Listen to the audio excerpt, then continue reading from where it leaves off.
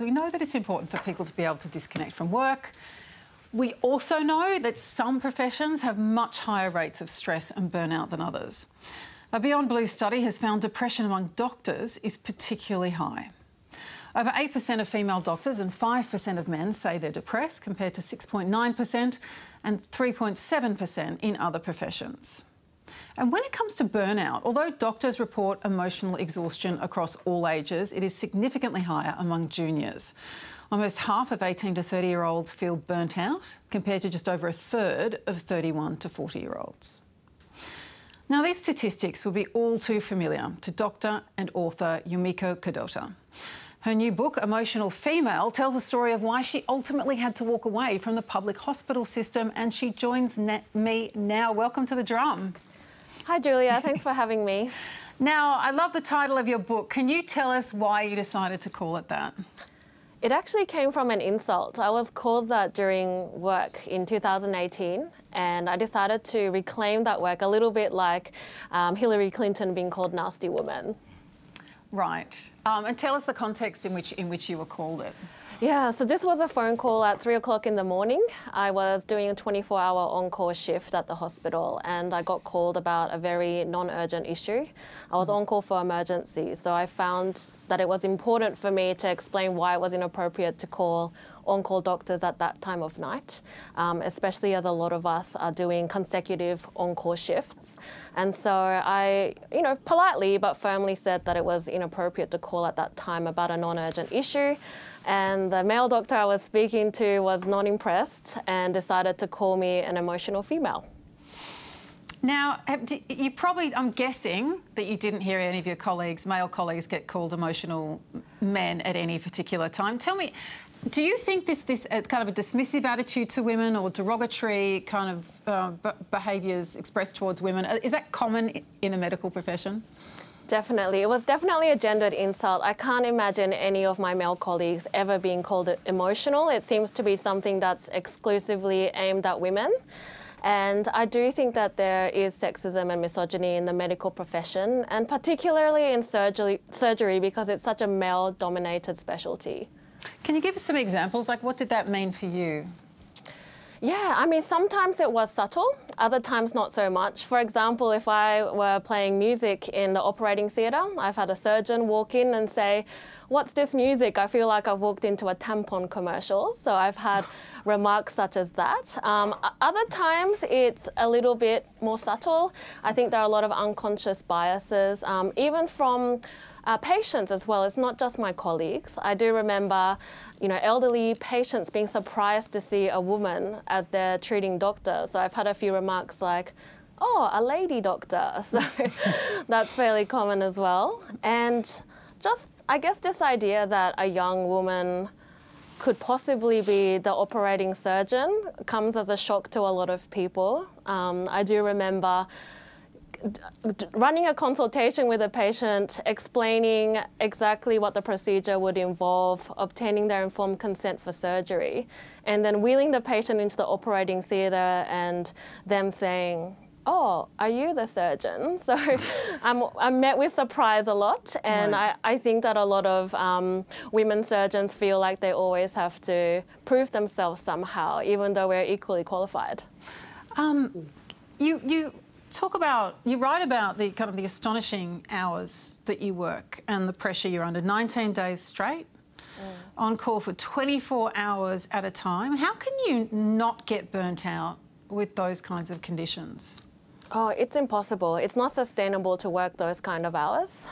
There's both physical and emotional exhaustion when you're working those kind of hours.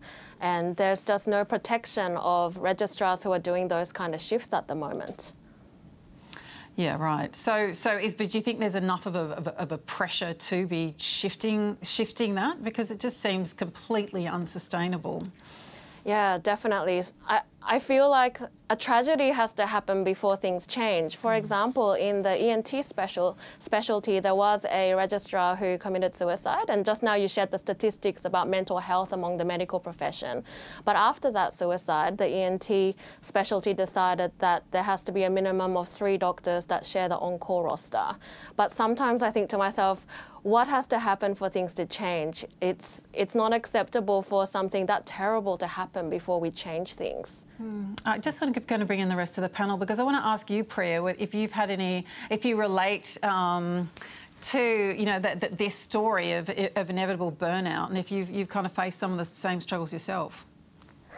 Look, I haven't probably experienced burnout to that degree. My husband is a surgeon. He's a plastic surgeon. And so I obviously lived with him through his training. And sadly, you know, it's true. The hours are, you know, he would be on call for days and days on end. There would be no sleep. He was doing unsupervised procedures. That was the norm. That is the norm. And, you know, he is a Caucasian male, and we talk very openly in our home about white privilege. And he is a Caucasian male who kind of, you know, breezed through surgical training, like with a lot of limping along the way. But I can only imagine what it would be like for a female surgeon, let alone, you know, an ethnic or a woman of colour. But, you know, it depends how you define burnout, but, you know, I live burnout fairly frequently as a mum of 2 children who is trying to juggle, you know, multiple career roles in medical education as a GP in the media. And, you know, 5 days ago I said to my husband, I need a break. I can't look at any of you because I can't think about a meal. I was in tears. I was like, I can't do it. And so I think, you know, many of us live burnout. It depends on how you define it.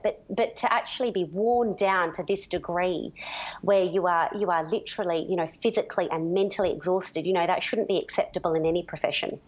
Yeah, and you've got people operating on you.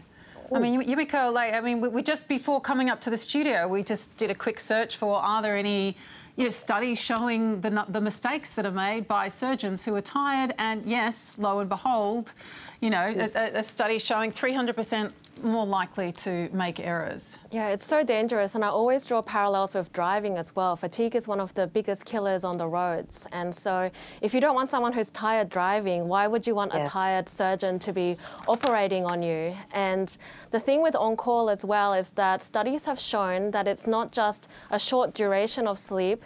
Disrupted sleep is actually more detrimental to brain function. So when you're doing this 24-hour on-call shift where you're getting called in the middle of the night and it's disrupting your sleep, particularly if you're in that deep REM sleep, it's very disruptive to your function the next day and very dangerous. And it's not a job where you can afford to make mistakes. Sometimes, you know, literally we have people's lives in our hands. So it's so important for doctors to be well rested in order to provide the best possible care to patients. Corinne, have you ever experienced a period of career burnout? Yes, I have. In the days when I was a surgeon, of course. I've never had a job where I've been holding someone's life in my hand. So right. I would like to say too, though, when we're talking about surgeons and GPs and anyone who works in the medical profession, there's emotional exhaustion, but there's also vicarious trauma. And I hope that the medical profession is taking note of that as well. When you are dealing every day with the trauma of others, it has a really detrimental effect on your own psychological well-being. And vicarious trauma is a really serious issue, and I hope it's something that the medical profession is looking into for themselves. I've been burnt out a couple of times. Back when I was a performer, I was doing 2 national television shows, a national radio show and a sketch show all at the same time, plus corporate work. It was incredibly exhausting. I was being pulled in 7 different directions every single day, and I went to a photo shoot, which is one of the least difficult things to do. You just have to have a face full of makeup slapped on you and then sit there and smile, and I couldn't do it. And I had a complete breakdown and left, and I'm sure I was called the equivalent of an emotional female. I was called a princess for not being able to cope with it. But you never know what's going to trigger you, right? You never know the point, that thing that's going to set you off. That's right. That's exactly it. With burnout, it's not when things are really, really hard, because at that point you have to step up. It's at some point where the tiny little bit in your brain says, you actually can have a breakdown now. Yes. That's when you fall over. I tell you what, though, if someone called me an emotional female now, they would then see what an emotional female looks like. Yeah, just calm down, Corinne. That's all I'm saying. Yeah, if I can expand on something that Corinne just said. She mentioned something about the vicarious trauma. And when we think about burnout, there's 3 domains of burnout. The physical and emotional exhaustion is the one that is commonly spoken about. But the other domains include this diminished sense of personal accomplishment. And importantly, for people like doctors who work in a caring profession, there is this other domain of cynicism and loss of empathy. And so the people who are the most empathetic are the most vulnerable to burning out, because you have to have the empathy to lose in the first place. So when you're working in a profession where you're seeing these tragedies, whether it's cancer or terrible accidents and death, you do take that on. And I think that's one of the reasons why doctors are one of the most burnt out professions that we have. Yeah, that makes sense. You worry about a lot of people in caring professions who are looking after victims of sexual assault and domestic violence workers and so on. And sometimes it is also either more intense in particular professions or industries, but also countries, Adam. Tell us what it was like working in Japan, which is not known for its lazy attitude to work. It's a massive issue. Overwork in Japan is an enormous issue. You know, when I went to Japan, it was also a shift for me from private practice law through to in-house legal, which is often considered to be a much less stressful and less kind of high-pressure gig. But I remember my first job out of law school. It was like a cartoon where they open a door and you have to review these documents, and there's literally 3 million documents you have to go. And I slept under the desk and was at work 24 hours a day, literally 24 hours a day. Didn't leave for a week, kind of thing. You'd have showers at work, that kind of work. So when I moved to Japan into in-house practice, it was supposed to be a much easier gig. I still found myself working very long hours, but because I was in a management position, part of the culture in a Japanese office is that you don't leave until your boss leaves. And so I had to really, I came from this field where you had to work really hard, because every second you worked, every 6 minutes you worked was an extra billable unit for the firm, to trying to sort of shift to this more results-based way of working. And so I was very clear with my staff that I was going to leave at the end of the working day, which is 6 p.m. in Japan. I will leave at 6 p.m. every single day, so you can go home whenever you want as soon as the working day is finished. And to me, that was more about trying to foster a culture that was not fetishizing hard work, because I think we do that far too much. It's like hard work is always a positive. It's not just the path to success, it is a requirement for success. But in some ways, I think my own personal philosophy is that hard work can often be a sign that you're not working efficiently, that you're not taking care of yourself, that you're not actually doing the best possible job you can be doing. And so whether it's at an individual level, as an employee, at a management level in a company, or even at a society level, I think we have to stop fetishizing hard work and encouraging people to actually take more balance into their life. Yumiko, I'm also conscious that with studies of trauma, they show that that women can experience it more because of dealing with racism, with sexism in certain environments. People of colour can have a worse experience of trauma in any given work environment because of experience of racism there. Was that also a problem for you? It was. I experienced both sexism and racism in the workplace, not always from colleagues, but patients as well again. So I remember a patient saying to me, after seeing me walk in, "Oh, I'll have an Aussie, thanks."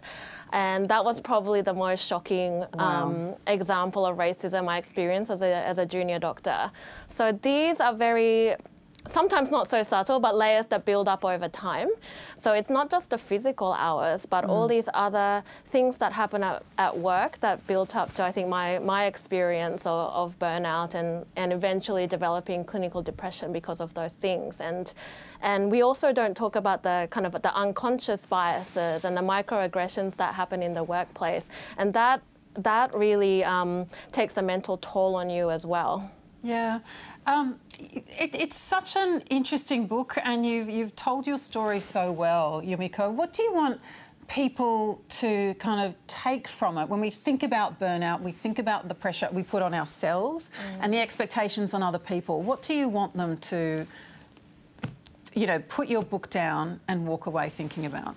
Yeah, I'd like to echo the sentiment that Adam was talking about before, about not fetishizing hard work, and that there's so much more important things than work, and we often define ourselves with our roles. And I want people to detach from those external factors, because I often say to medical students, medicine is what you do, not who you are. So to be able to separate yourself from work, especially when you work a lot, when you work so many hours, you kind of become your role rather than yourself.